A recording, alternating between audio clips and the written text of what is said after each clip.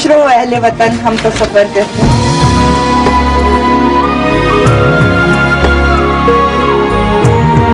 जरा आंखें खोलो कुलसोम बाबूजी,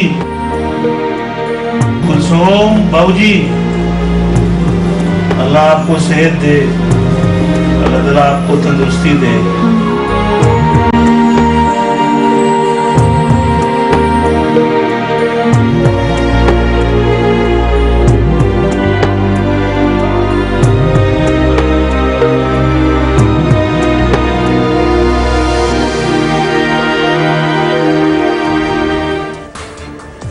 बिस्मिल्लाहिर्रहमानिर्रहीम, अस्सलाम वालेकुम। मैं हूं जैस्मीन मंजूर and welcome to the show.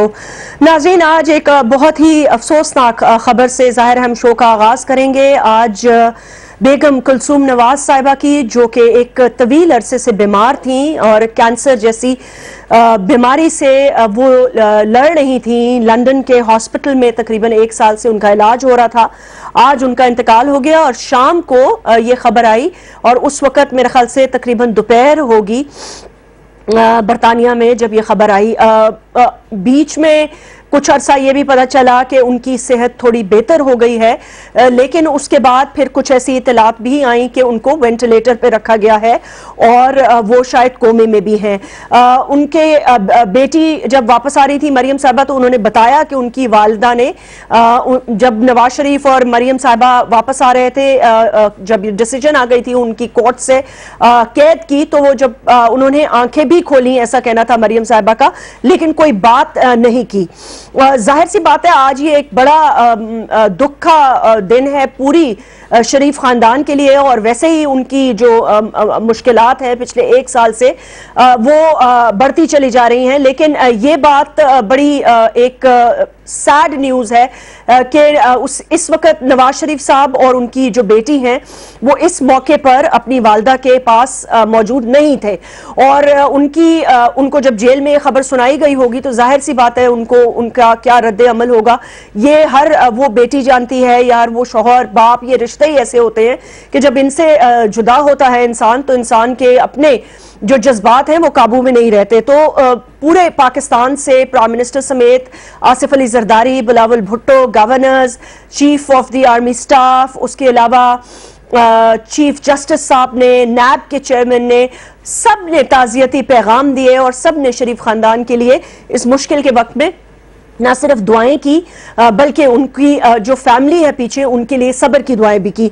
अब ये तय होना बाकी है। शहबाज शरीफ की अडयाला जेल में मुलाकात हो चुकी है कि उनका जिस्म खाकी कब पाकिस्तान लाया जाएगा। कुछ ज़राए जुमेरात कह रहे हैं, कुछ ज़राए जुम्मा बता रहे हैं, और कुछ ये कह रहे हैं कि शहबाज शरीफ साहब कल जो है वो PIA के एहतियारे से जाएंगे और फिर तमाम इंतजामात करेंगे और उनको लाया जाएगा। और उनको जो रायवन में उनका बाई कब्रिस्तान है, उनके शौहर के जो फैमिली उनकी पूरी जहां जिनकी तदफीन हुई है, तो वहां पर उनको सुपुर्द खाक किया जाएगा। और फिर उसके जो टेक्निकलिटीज हैं उस पर अब तक आने वाली हुकूमत की जो हमने बात सुनी है, उनकी तरफ से ये पैगाम आया है कि एक तो बरतानिया की एम्बेसी को कहा गया है कि पूरी तरह से फैसिलिटेट किया जाए हर चीज में फैमिली को, और तमाम जो पेपर वर्क है उसमें जल्दी की जाए। उसके साथ साथ अब ये एक सवाल उठाया जा रहा है कि पैरोल जो है वो कितने घंटों का या कितने दिनों का होना चाहिए। तो इस पर हम बात करेंगे, और जाहिर सी बात है दोनों उनके बेटे जो हैं और उसके अलावा उनके समधी सागदार साहब, तो उनका ट्रैवल करना मुमकिन नहीं है शायद, क्योंकि उनका पासपोर्ट मनसूख हो चुका है और वो यहाँ पर वांटेड भी हैं, और दोनों जो बेटे हैं वो भी एब्सकॉन्डर्स करार दिए गए हैं कोर्ट ऑफ लॉ से। तो इस वक्त किस तरह वो इस सिचुएशन को हैंडल करेंगे, हम अपने गेस्ट से आपका तारुफ कराएंगे इस ब्रेक के बाद। और एक शख्सियत जो आज हमें इत्तेफाक से ज्वाइन कर रहे हैं, क्योंकि जाहिर सी बात है हम तो पॉलिटिकल शो करना चाहते थे सूरत हाल पे, वो जो उनकी 99 से 2002 तक की जुस्तजू थी उसमें उन्होंने बड़ा रोल प्ले किया। तो सिद्दीकी अल फारूक साहब हमें ज्वाइन कर रहे हैं आज, उनसे हम जरूर ये पूछेंगे कि उन्होंने बेगम कुलसोम की उस जद्दोजहद को खुद कैसे देखा, और अब वो शरीफ फैमिली के लिए क्या समझते हैं कि किस तरह ये वक्त गुजरेगा। और जाहिर सी बात है हुकूमत वक्त बताएगी कि पैरोल होगा तो कितने दिन या कितने घंटों का। Right after this break.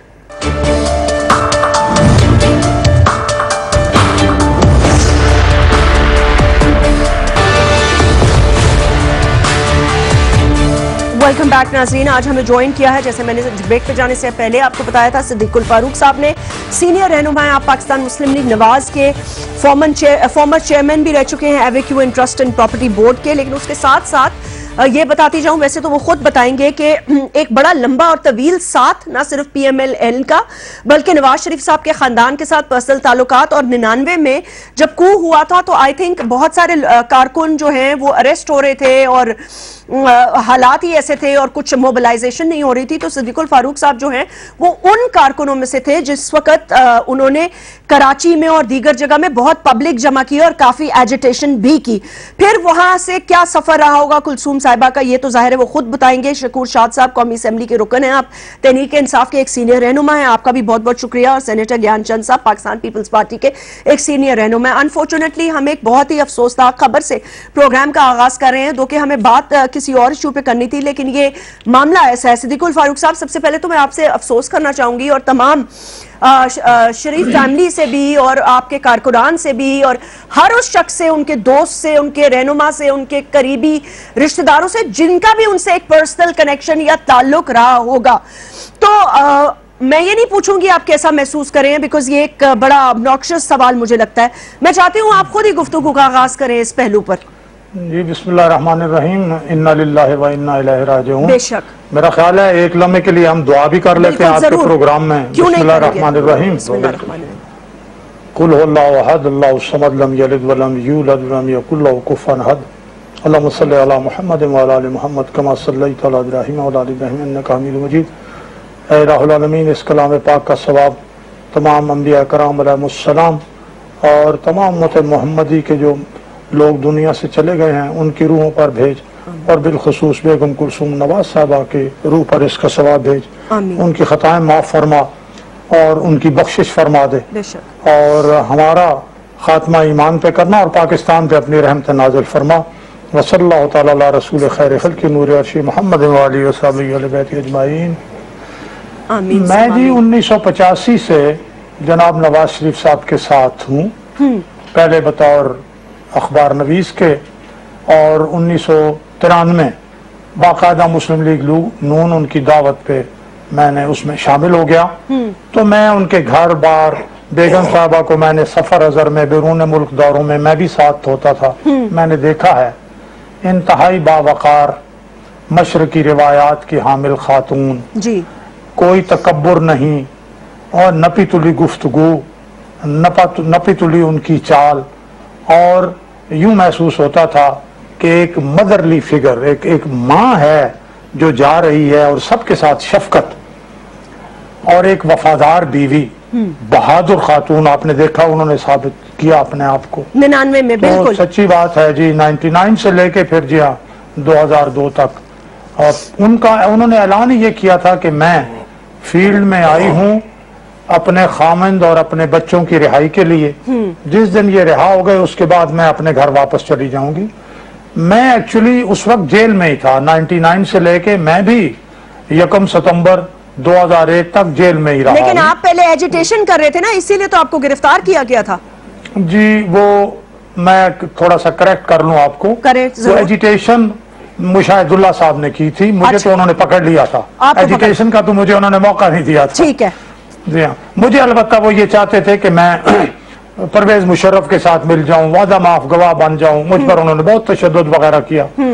बहरहाल बेगम साहबा का मुझे पैगाम मिला, अदालत में जब मुझे पेश करते थे वहां भी उनका पैगाम आता था। अच्छा, तो मैं उनका बहुत शुक्रगुजार हूँ। वो बड़ी सबके लिए, सारे कारकुनों के लिए एक माँ की हैसियत रखती थी। और आज दुख न सिर्फ नवाज शरीफ के पूरे शरीफ फैमिली के लिए है, बल्कि सच्ची बात है मुस्लिम लीग नून से वाबस्ता हर आदमी के लिए, नवाज शरीफ के हर चाहने वालों के लिए और इंसानी कदरों में यकीन रखने वालों के लिए एक दुख का वक्त है।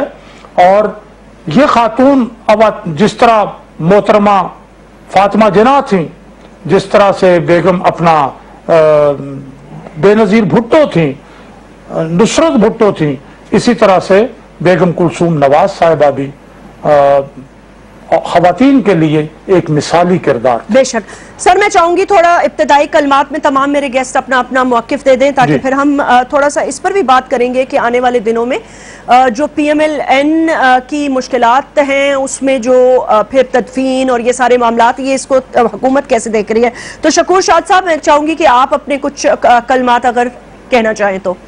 मैं दिली हमदर्दी का इजहार करता हूँ और ताज़ियत का इजहार करता हूँ। मुझे कुलसूम नवाज साहबा की शख्सियत जो थी वो एक बेदाग शख्सियत थी बेशक, और जहाँ सारी फैमिली पर इल्जामात लग रहे थे, वो वाहिद खातून थी जो बहुत साफ सुथरी रही और जिन्होंने जमहूरियत की बहाली में भी अपना एक किरदार अदा किया था।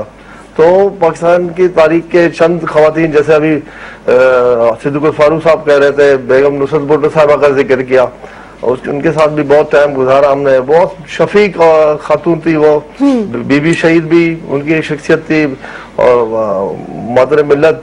और उनके अलावा जो 2-4 खवातीन रही हैं जो हमारी सियासत में, अब इस दुख की घड़ी में मैं समझता हूँ हम तमाम सियासी इख्तिलाफात से बालातर होकर जी बिल्कुल इस वक्त उनकी इस गम में बराबर के शरीक है। दुआ करते हैं कि अल्लाह ताला मरहुमा के दर्जात बुलंद करे और लवाकिन को सब्र जमील अता करे। आमीन। ज्ञान चंद साहब। हाँ, मोहतरमा के लिए यकीनन सिर्फ नून लीग के वर्कर्स और नवाज शरीफ साहब की फैमिली नहीं, लेकिन सब जो भी पॉलिटिकल वर्कर्स हैं उनको दुख महसूस हुआ है, क्योंकि जिन हालात में वो इस जहान से रुखसत हुई हैं उन हालात में उनके बेटे उनके जनाजे के साथ नहीं आ पा रहे हैं और उनके शोहर, एक बेटी दामाद हैं, वो सलाखों के पीछे हैं। तो ये बड़ा साना रहा है कि हमारी जो भी पॉपुलर लीडरशिप पाकिस्तान की रही है उनके साथ कभी उनकी एंड भी अच्छी नहीं हुआ है, तो उनके साथ अच्छा सलूक भी नहीं रहा है। मैं जाती तौर पे कहूँ कि उनकी फैमिली के लिए ये बड़ा दुख का मौका होगा कि वो जब उसके एक बेटी की माँ इस जहान से जाती रही हो या उसका शोहर जो है वो जेल में हो, वो आखिरी घड़ियों में उनके साथ ना हो। मैं ये मुशर्रफ दौर का बताता हूँ कि इत्तेफाक से मेरी बहन का एक एक्सीडेंट हो गया था बीबी की शहादत के बाद। अच्छा, तो हम लोग पे केसेस थे, हम लोग कहीं जमानत के लिए गए, हैदराबाद में थे, उनका एक्सीडेंट हो गया और मैं अपनी बहन के जनाजे में नहीं जा सका था। तो ये इस किस्म की सूरत हाल में मैं समझता हूँ कि इस जहान से तो सबको जाना है, लेकिन ये जो हमारी रवायात है ये पाकिस्तान की सियासत में, पाकिस्तान की स्टेट में कुछ कदरें बेहतर होनी चाहिए, ताकि जैसे आपने कहा कि पैरोल पे कितना मिलना चाहिए, मैं समझता हूँ अब तक गवर्नमेंट को फैसला कर लेना चाहिए था कि उनको पैरोल पे रिहा कर लेते। जब तक वो 1 हफ्ते का कहते हैं, 10 दिन का कहते हैं, वो एक प्राइम मिनिस्टर हैं और वो खुद आए हैं लंदन से चलकर, तो ये गुड गेस्चर देना चाहिए गवर्नमेंट को। और पता नहीं गवर्नमेंट क्या करेगी, लेकिन हम समझते हैं कि लाजमन उनको देना चाहिए कि वो अपने घर पे रहें, जो भी लोग आते हैं उनसे वो वसूल करें ताज़ियत वगैरह। अच्छा, शकोर शाद साहब, मेरे ख्याल से कानूनी कोई इस पे पहलू भी ले लेना चाहिए। शकोर शाद साहब, ये बताइएगा कि इस वक्त तक जो इत्तलात आ रही हैं, फवाद चौधरी साहब ने कहा 12 घंटे भी हो सकता है पैरोल, और फिर किसी ने जराए से बताया हुकूमती के 3 दिन भी हो सकता है। तो क्या अभी किसी ने राब्ता किया है? सबसे पहली बात तो ये कि फैमिली राब्ता करेगी ना, कोई जेल हुकाम से और फिर ऊपर लीडरशिप से और फिर प्राइम मिनिस्टर तक ये बात पहुंचेगी तो वो रिस्पॉन्ड करेंगे। इस हवाले से प्राइम मिनिस्टर ने इत्तला मिलते ही फौरी तौर पर अपने ताज़ियत का इजहार किया था और पहली फुर्सत में उन्होंने ये कहा कि वो जो सहूलतें दे सकेंगे हम देंगे। या बरतानिया में जो हाई कमीशन है उससे भी रब्ता करके उनसे कहा गया कि हर मुमकिन तरीके से उनकी मदद की जाए, तमाम तर वसाइल बरूए कार लाए जाए ताकि मरूमा की जसद खाकी को जल्द अज जल्द पाकिस्तान पहुंचाया जाए। और यहाँ भी मुझे उम्मीद है कि जो फैसला करने में जो नेक नीति नजर आ रही है वो बिल्कुल वाज़ेह है और वो उसमें कोई दो राय नहीं है कि वो गवर्नमेंट किसी किस्म की कोई रुकावटें डालेगी या क्या करेगी। और अखलाकी तौर पर भी ये होना चाहिए कि कम से कम 3 दिन उनको अपनी रिहाइशगाह पर ताज़ियतें वसूल करने के लिए। लेकिन शकोर शाद साहब, इसमें कानूनी पहलू क्या हो सकता है? अगर हम किसी जी आप अर्ज कर रहे हैं सिद्दीक़ी अल फारूक साहब, जी कोई है? 1 मिनट मैं ये कहना चाह रहा हूं कि पैरोल पे रिहा करने का जहां तक ताल्लुक है जी, तो पैरोल पे हमारे यहाँ वज़रा भी रहे हैं और सालों के साल रहे। अच्छा, सालों के साल? देखिए इस बात यह है जी कि जहाँ तक तदफीन का मामला है तो ये इख्तियारात अब डीसी के पास हैं। अच्छा, वो 3 दिन के लिए दे सकता है पैरोल, लेकिन बुनियादी तौर पर ये इख्तियार सूबे के होम सेक्रेटरी के पास होता है। ओके, वही आर्डर जारी करता है और जाहिर है उसे अगर चीफ एग्जीक्यूटिव कह दे सूबे का, वजीर आज़म और सूबे के चीफ एग्जीक्यूटिव को पाकिस्तान का चीफ एग्जीक्यूटिव कह दे जी, तो इसमें लिमिट कोई नहीं है। अच्छा। 10 दिन, महीना, 2 महीने, 4 महीने की कोई नहीं है। लेकिन मुझसे अगर कोई पूछेगा तो मैं ये चाहूंगा कि कम से कम 10 दिन के लिए तो होनी चाहिए, इसलिए कि मुल्क भर से लोग ताज़ियत करने के लिए आएंगे तो लोग ताज़ियत कर सके। ठीक है, ये आपका बड़ा सिलसिले में उनका केस चूंकि अदालतों में भी है, मैं तो ये भी चाहूंगा कि अदालतों में भी जबकि सबूत नहीं है, ये फैसले में भी लिखा है कि जी करप्शन भी नहीं की और एवन फील्ड रेफरेंस का जो है वो सबूत भी नहीं है कि जी इनके हैं, एस्यूम किया गया है, तो अदालतें भी इस हवाले से फैसले मौका नहीं है इस मसले में। मैंने रिक्वेस्ट की, ये एक अपील है, ये दरखास्त है कि फैसला आज मौका नहीं है कि इस पे बात करें। ठीक है, मेरे ख्याल में इसमें आपकी अपनी पॉइंट ऑफ व्यू है, अगर कोई सबूत नहीं था तो सजा क्यों हुई, ये भी सवाल उठता है। सर ठीक है, मेरे ख्याल से इस मसले पे हम बहस ना करें।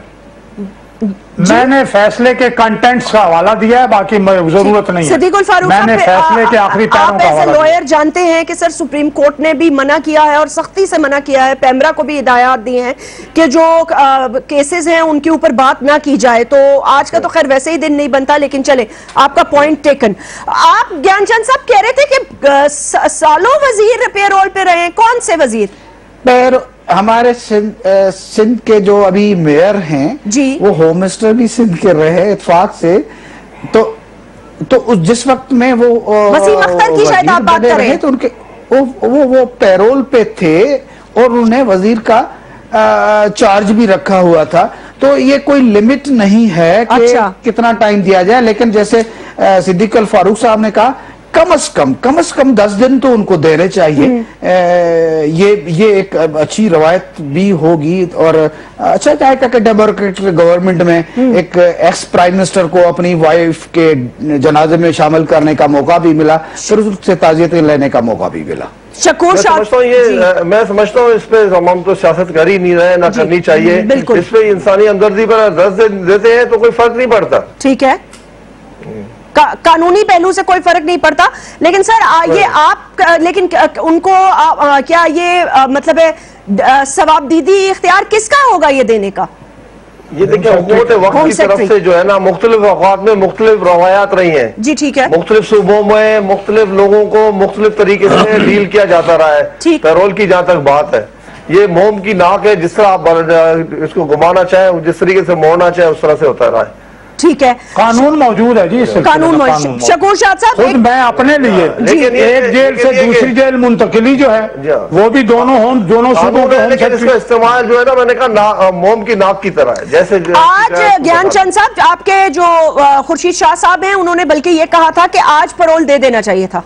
आज यकीनन मैं कहता हूं कि जैसे ही खबर आई तो इसमें कोई बड़ी बात नहीं थी। कोई नवाज शरीफ साहब मुल्क छोड़कर जाना भी नहीं चाहते हैं, या वो इस किस्म के उनके एक केस के चार्जेस हैं, वो कोई क्रिमिनल नहीं है।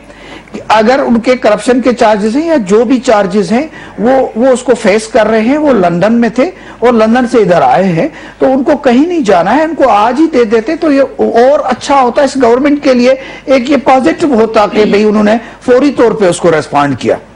सिद्दीक अल फारूक साहब, एक बात बताइएगा, आपको लगता है कि जो उनके बेटे हैं वो आ सकेंगे तदफीन के लिए?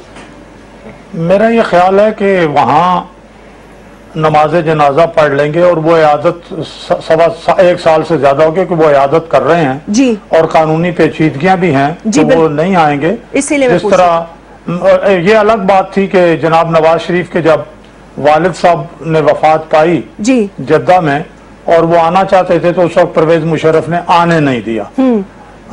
अलबत्ता उन्होंने उस वक्त वहाँ हरम शरीफ में नमाज जनाजा पढ़ ली थी, लेकिन शहबाज शरीफ तो आए थे। जी शकोर शाद मैं आपको बताऊं, इस मुल्क के सियासी तारीख में सियासी कारकुनों ने बड़ी जदोजहद की है, बड़ी स्ट्रगल की है, उसमें मैं अपना एक मामूली सा कंट्रीब्यूशन मेरा भी है। 83 में मैं बहरीन में था, मेरे वालिद साहब को पहला हार्ट अटैक हुआ था 78 में, जब भुट्टो साहब की जान बचाने की मूवमेंट में हम एक्टिव थे। अच्छा। तो उस वक्त मेरे लिए आए थे, मैं नहीं मिला, नेक्स्ट डे वालिद साहब को ले गए थे। मेरे वालिद साहब को first heart attack Baghdadi police station में पड़ा, और 17 दिन बाद जब मैं घर आया तो पता चला कि वालिद साहब 5 दिन एडमिट रहे। फिर 83 में मैं पाकिस्तान से बाहर था, और घर वालों ने मुझे बताया नहीं कि मैं ना उस वक्त जनरल जिया का वो बदतरीन दौर था। हमारे लोगों ने, कारकुनों ने भी बड़ी सियासी जद्दोजहद की इस मुल्क में, तो अब उस दर्द को मैं इस वक्त महसूस कर सकता हूँ, समझे ना। तो हमारी सबकी एक जैसी क्या नवाज साहबा बहुत ज्यादा काबिल एहतराम है, लेकिन इस पर हमें पॉइंट स्कोरिंग नहीं करनी चाहिए। नहीं, सवाल ही नहीं पैदा होता इस पर, तो पॉइंट स्कोरिंग की कोई बात ही नहीं है। सर मैं एक वक्फा ले लेती हूँ, वक्फा के बाद हम बातें कंटिन्यू करेंगे, लेकिन मैं एक ये भी बात बता दूं कि वो लोग जो इस वक्त मेरा फेक ट्विटर बनाकर या फेक ट्वीट कर रहे हैं, मैं पहली बात तो आपको साइबर क्राइम को आपको रिपोर्ट करूंगी, और ऐसे मौके पर ये आपकी जो सोच है ना, ये उसकी रिफ्लेक्शन है माजरत के साथ। तो ये काम अगर आप ना करें, क्योंकि इससे मजीद लोगों के दिलों को तकलीफ पहुंचेगी। Let's take a short break.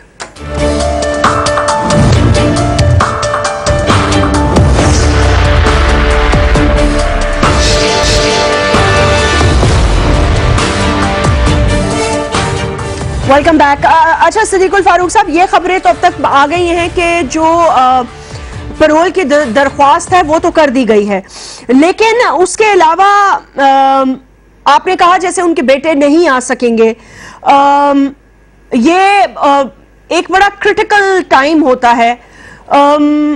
Isaac डार साहब भी नहीं आएंगे, जाहिर सी बात है, वो भी फैमिली के मेंबर, लेकिन पासपोर्ट ही नहीं है। हाँ, उनका तो पासपोर्ट ही फारिग हो गया, तो खैर पासपोर्ट तो इशू हो सकता है एक आध दिन में, अगर वो रिक्वेस्ट करें कि वो आना चाहते हैं। इमरजेंसी पासपोर्ट 24 घंटे के अंदर पासपोर्ट तो बहरहाल जी, ये फैसला मैंने नहीं करना, ये फैसला उन्होंने करना है। सही बात है, ये फैसला उन्होंने करना है।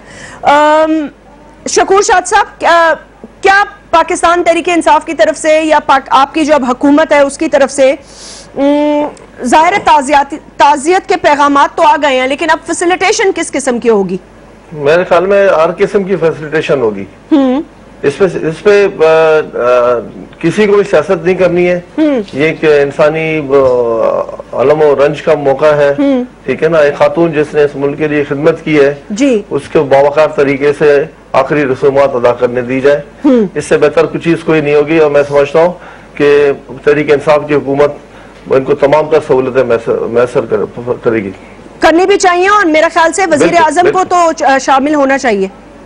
हाँ, वो डिपेंड करता है उन पर कि वो क्या फैसला करते हैं। सिक्योरिटी रीजंस ना हुए तो जरूर शरीक भी हो सकते हैं। सही बात है, और या सीनियर वज़रा तो उनके जा ही सकते हैं, जाहिर सी बात है, और जाना भी चाहिए। और गवर्नर नुमाइंदगी जरूर होगी और होनी भी चाहिए। बिल्कुल, गवर्नर चीफ मिनिस्टर पंजाब को तो एटलीस्ट जरूर अटेंड करना चाहिए, ये जो फ्यूनरल है, और ताज़ियत के लिए भी जरूर वो जाएंगे ऑब्वियसली।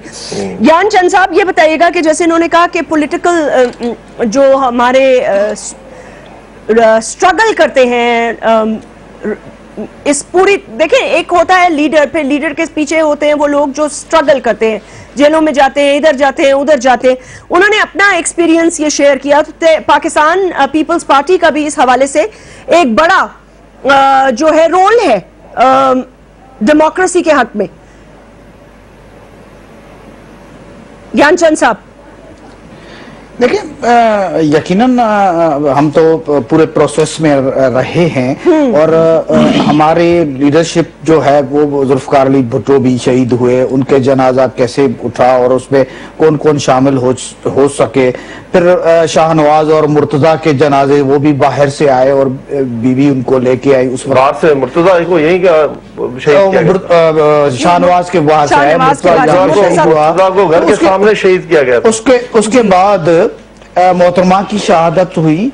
तो एक पॉलिटिकल प्रोसेस है, उसमें हम ये चाह रहे हैं, अभी जब मैडम कुलसूम के वफात पे हम बात कर रहे हैं, तो हम हम वो सब वो चीजें याद आ रही हैं जो किसी ना किसी तरह से हमारे स्टेट की तरफ से, हमारे इदारों की तरफ से, किसी आमिरतों की तरफ से लोगों के तकलीफ का बायस बने, जिसका कोई सबब नहीं था कि उनको ये दिया जाए। तो हम समझते हैं कि मोहतरमा कुलसूम नवाज साहबा की वफात के मौके पे यहाँ पे हम पॉलिटिकल लीडरशिप को भी, हमारी गवर्नमेंट को भी और सब लोगों को एक मैच्योरिटी का सबूत देना चाहिए, एक अच्छे इंसान होने का सबूत देना चाहिए। हमने एक अच्छी रवायत कायम करनी चाहिए कि पाकिस्तान का मुआशरा जो है वो इस किस्म के कदर भी रखता है और एक दूसरे के दुख में इस तरह से शामिल होते हैं। हम बड़े रेस्पॉन्सिबल लोग हो चुके हैं और एक दूसरे के दुख भी बांटते हैं। सियासत अपनी जगह पे हम सियासत करते रहेंगे, लेकिन कुछ अच्छे लोग जाते हैं, कुछ अच्छी रवायत हैं जो बाकी रहती हैं।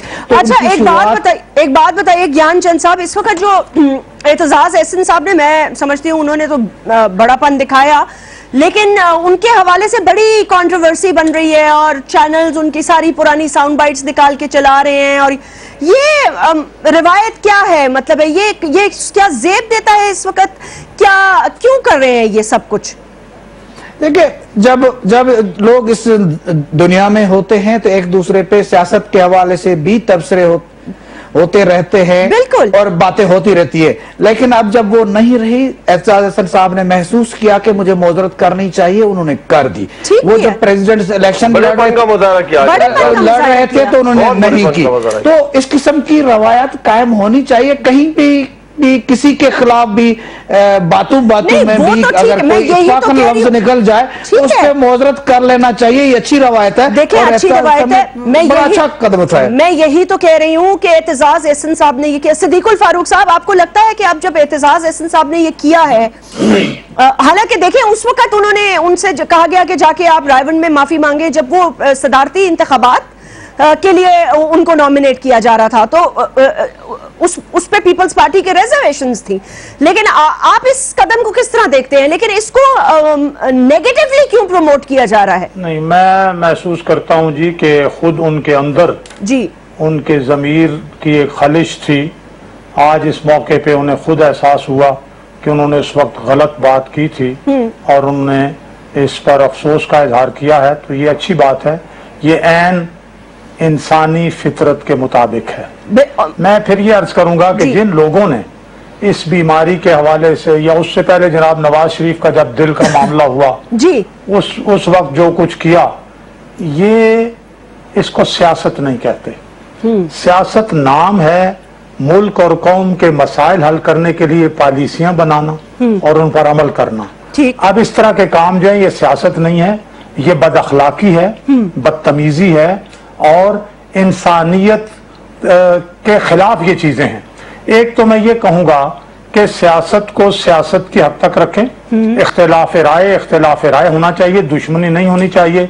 और काश खुदा करे कि ऐसा हो जाए कि तमाम सियासी क़यादतें 10 दिन में 15 दिन में सियासी कायदीन सारी जमातें असम्बली के अंदर पार्लियामेंट के अंदर पार्लियामेंट के बाहर बैठें और एक सियासी ज़ाब्ता अखलाक भी बना लें, जिसमें इस मुल्क में आईनी जमहूरी तसलसल के हवाले से भी और इख्तलाफात को हुदूद के अंदर रखने के हवाले के बारे में भी एक ज़ाब्ता अखलाक बन जाए और सब उसकी पाबंदी करें। और फिर खास सोशल मीडिया हो या बयानबाजी हो, ये सारी चीजें इससे पाक होनी चाहिए। हमारी एक ऑब्जेक्टिव मारूजी अप्रोच होनी चाहिए। सही कह रहे हैं, मैं एग्री करता हूँ। और मुझे आज फिर ये भी याद आ रहा है, आज 70 साल पहले कायदे आज़म हमसे रुखसत हुए थे आज के दिन, और आज का वो दिन मैं मनहूस दिन में कहूँ कि जब सानिया बल्दिया में 300 के करीब इंसानों को जिंदा जलाया गया था। आज हम उनके गम में भी बराबर के शरीक है। वो गरीब मजदूर जो है, मजदूर पेशा लोग जो नान शबीना के लिए भी मोहताज रहते हैं, उनको जिंदा जलाया गया था। ये जुल्म और बर्बरियत की एक दास्तान आज के दिन होना था, और आज हम उनको भी याद करते हैं और ये भी मुतालबा करते हैं कि उनके कातिलों को इबरतनाक सजा दी जाए। मैं शुक्रगुजार हूँ शकोर साहब का कि उन्होंने इस आज यानी 11 सितंबर है, ये याद दिलाया। सच्ची बात है, हमारे ज़हन से इस फौरी दुख की वजह से ये निकल गई। तो हम कायदे आज़म अलैहि रहमत जिन्होंने अपनी बीमारी के बावजूद बेशक ये मुल्क बनाने के लिए जिद्दोजहद की, अपनी बीमारी को छुपा के रखा और अपने डॉक्टर को भी कहा कि ये किसी को पता नहीं चलना चाहिए, कहीं ऐसा ना हो दुश्मन इस मामले को लंबा कर दें और फिर पाकिस्तान बनने में मुश्किलात आए।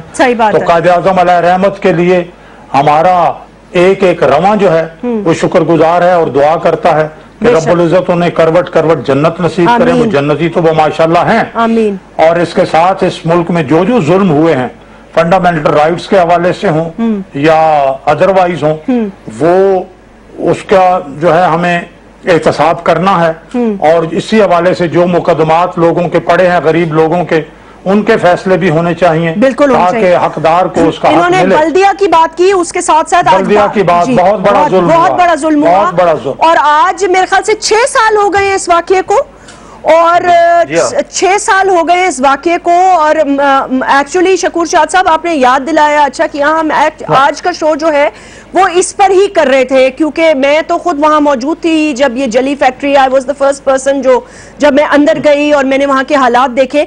6 साल हो गए हैं, हम उनको इंसाफ नहीं दे सके, अभी तक JITs बनी पड़ी हैं और मतलब है खुदा का कोई खौफ इस मुल्क के लोगों में पता नहीं है या नहीं है या कब आएगा।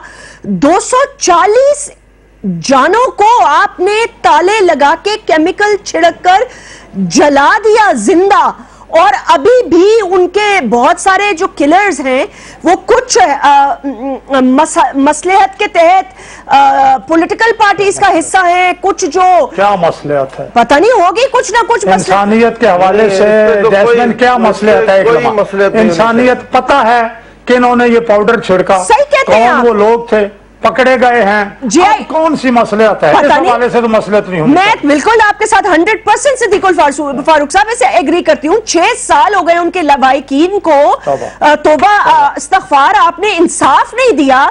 मतलब है मुझे ये समझ में नहीं आती कि बल्दिया टाउन जैसी जो केस है इसको आप क्यों नहीं हवाले करते मिलिट्री कोर्ट से? 100 साल बाद फैसला हुआ, बंदा फांसी लग गया और सजा, अब जब फैसला हुआ सुप्रीम कोर्ट में तो पता चला वो बेगुनाह। ज्ञान चंद साहब, तो ये इस चीज का इलाज होना चाहिए। एपेक्स कमेटी और एक और में भी आज आपको बता दूं सिंध हाई कोर्ट ने जो 12 मई है उसके हवाले से भी सुओ मोटो नोटिस ले लिया है। उन्होंने खुद, अच्छी बात है, बहुत अच्छा, उन्होंने कहा जी किसने रुकावटें लगाई, कौन कौन शामिल था, उस वक्त होम मिनिस्टर कौन था, 12 मई को जी बिल्कुल एहतसाब क्यों नहीं होना चाहिए। उन्होंने कहा एक पॉलिटिकल पार्टी को चीफ जस्टिस का रास्ता रोकने के लिए किसने कहा, क्या वफाक और सूबाई हुकूमत दोनों इसमें शामिल थे? और अगर शामिल थे तो जाहिर है उनके ऊपर जुर्म साबित होता है। मैं ज्ञान चंद साहब ये पूछना चाहती हूँ कि देखिए जो सिंध की हुकूमत है, एपेक्स कमेटीज जो बनाई गई थी उनमें आपके पास ये सवाबदीदी इख्तियार है कि आप किसी केस को मिलिट्री कोर्ट्स को नॉमिनेट कर सकें। क्या आप नहीं समझते कि बल्दिया के इतना बड़ा सानिया था आपके शहर में, क्या सिंध हुकूमत इसका क्रेडिट नहीं लेना चाहती कि उनका एहतसाब हो? आप लोग क्या अभी भी पॉलिटिकल मजबूरियों के तहत कुछ सहारे ले रहे हैं? मैं इस पे लीगल क्या पोजीशन है या उसके क्या अख्तियारात हैं, मैं उसकी मुझे सही इल्म नहीं है तो मैं उस पे कमेंट नहीं करूंगा। लेकिन मैं ये कहूंगा कि 240 लोगों का कत्ल हुआ, ये किसी बड़े धमाके बड़ी दहशतगर्दी से कम वाक़ा नहीं था।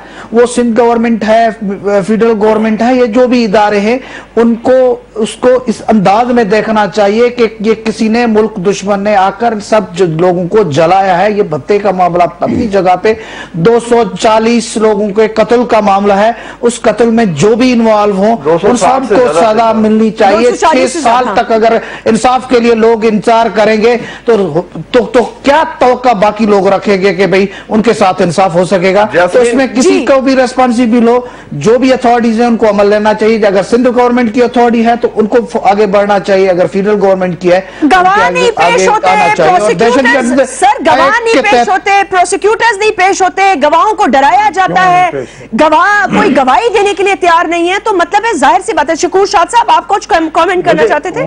मुझे याद आ रहा है किसी इनकलाबी शायर का चंद अशार याद आ रहे हैं कि यही है अदल इंसाफ का तकाजा, यही है अदल इंसाफ का तकाजा, सजा दो बहाया जिन्होंने लहू इस सरजमीन पर उन खूनी दरिंदों को, आज इसी चौक पर लाकर सजा दो।